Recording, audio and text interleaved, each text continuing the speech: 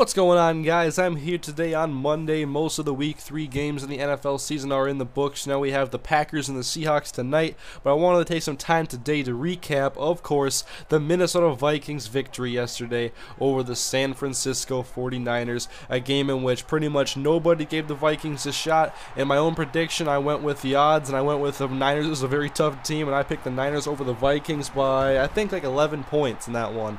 It was actually a pretty close score, but just about flipped for the way the actual game was played. But I had not lost all hope in my team for this week's game against San Francisco. I did expect the 49ers to come out and win, but because I thought they had such a good matchup against the Vikings, I mean, Vernon Davis alone against that Vikings secondary I thought would really tear him up a bit, and Frank Gore always a great running back, and the Vikings have a good rush defense, not as good as it used to be when Pat Williams was still a Viking, but I knew that the Vikings would be able to limit the big plays from the 49ers and hopefully help their offense stay in this game, and I thought it would come down to the offense's execution against that tremendous run defense and that great pass rush that the 49ers have.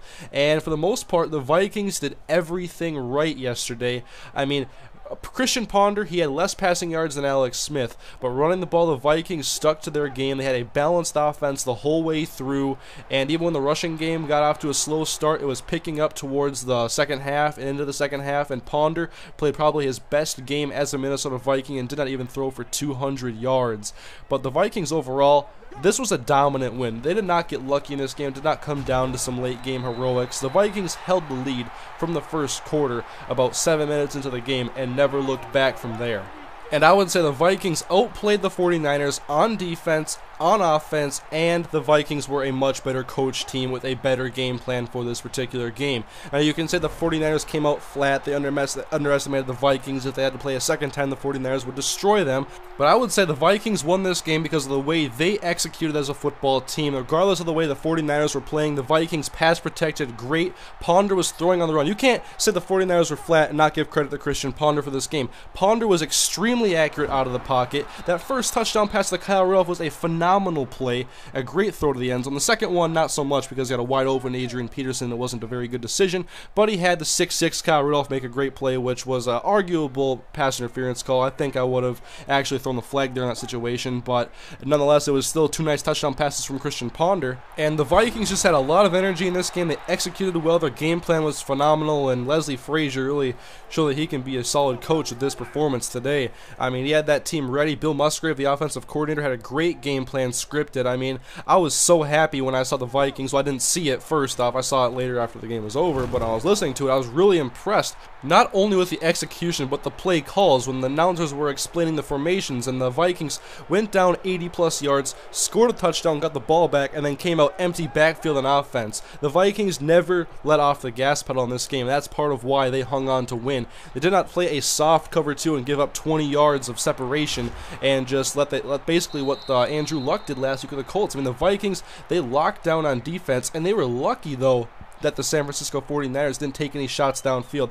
That was part of why I think that the Vikings were definitely out-coaching the Niners in this game, because the Niners did not exploit the Vikings' weaknesses enough. And now the Vikings, they have a good rush defense, but the Niners have a good offensive line. And I knew the Vikings weren't going to let Gore bust off a 30-yard touchdown or a 40-yard run.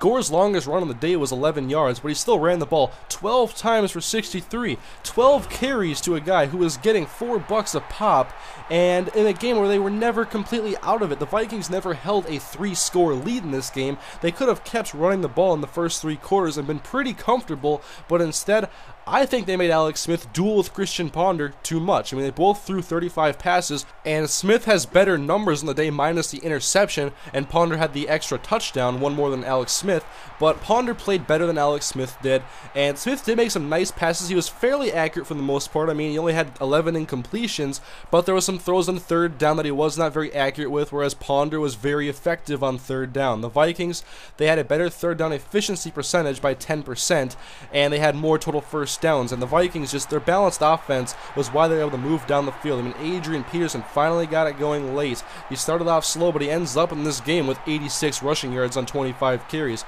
And one of the most telling things about the Minnesota Vikings in this game is that they put up 24 points against one of the best defenses in the NFL, and Adrian Peterson accounted for less than 100 yards on the ground and 0 touchdowns overall. He had 21 yards receiving, and I believe the Vikings had 3 drives of 80 yards or more, so it was a very good day for the Vikings offense, one of their best in a long time, and I think the Niners offense is what kept them from making this game more interesting, because the Vikings, first of all, they played very good defense in this game, but they were not challenged enough. The Niners did not run the ball with Frank Gore enough. If he gets 10 more carries in this game, he might have ended up making a lot bigger of an impact, maybe would have busted off a bigger run that I did not expect him to have, but even with all the passing that the Niners were doing, they weren't stretching the field. They threw the ball deep to Vernon Davis one time. It was like a 20-yard pass, and it was a great play. It was a great throw by Alex Smith. I mean, he can make some nice throws downfield, and the Vikings have trouble defending the deep ball, and I can't believe that was not exploited in this week with Mario Manningham's speed or Vernon Davis's size more. Davis had one deep ball thrown to him.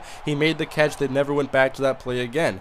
Whereas in week 1, the Vikings got beat by Cecil Shorts. In week 2, they got beat by Reggie Wayne. And this week, it was a tale of an untested Vikings defense, which maybe made them look better than they really were, but still the Vikings, they were very good. Chad Greenway had maybe the best game of his NFL career. He had over 12 tackles, I think, and he had 2 sacks, and the Vikings did not give up their yards after the catch. The only guy breaking tackles yesterday, here's the kicker, it was Frank Gore, and they only gave him the ball 12 times. So I look at those offensive play calling mistakes, I would call them, as part of why the Niners lost yesterday, as well as their stupid penalties they had. They had 3 or 4 personal fouls, which are pretty much always really dumb penalties. The Vikings had 1 penalty yesterday. It was holding, whereas the Niners, when they had some really costly penalties, Alex Smith had a late interception, and the game ended with a Jared Allen sack. The perfect way for the Vikings to cap off this game.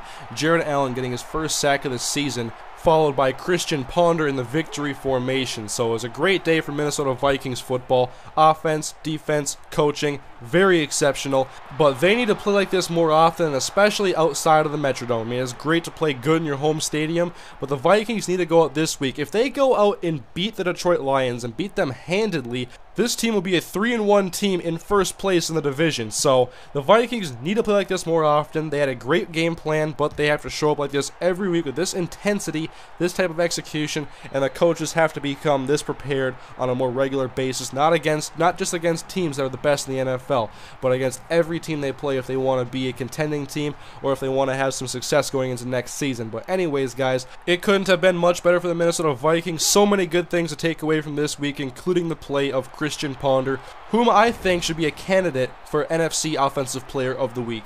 And now looking into next week, the Minnesota Vikings get Jerome Simpson now for the first time in a Vikings uniform, a field stretcher that hopefully can add a new dynamic to the Vikings offense that has already played pretty impressively thus far. And now for the San Francisco 49ers, I'm not too worried about this loss for them. It was a wake-up call against a team that played very effectively and a team that isn't as bad as everybody thinks they are. The Vikings are a pretty good team, and we're seeing them come together now cohesively as Christian Ponder develops and this team grows together. The Vikings still have a long way to go to being a playoff team, but they are better than a 3-13 team from a year ago. And the Niners this week, they have the New York Jets, who are now without Darrelle Revis for the whole season with a torn ACL. I am already predicting a 49ers victory. They are going to be prepared against the Jets, I believe, and they're going to be an angry team looking to really make a statement next week. So anyways, guys, that is my recap of the Minnesota Vikings victory over the San Francisco 49ers. A great game for Minnesota Vikings fans, and I'll be back this week with some more NFL-related videos, maybe recap the Packers and Seahawks game, and of course have my picks and predictions for Week 4. But thank you guys for watching. Hope you guys enjoyed the video. Leave your thoughts and comments in the comment section on this football game between the Niners and the Vikings, and I'll see you guys next time. Have a great day.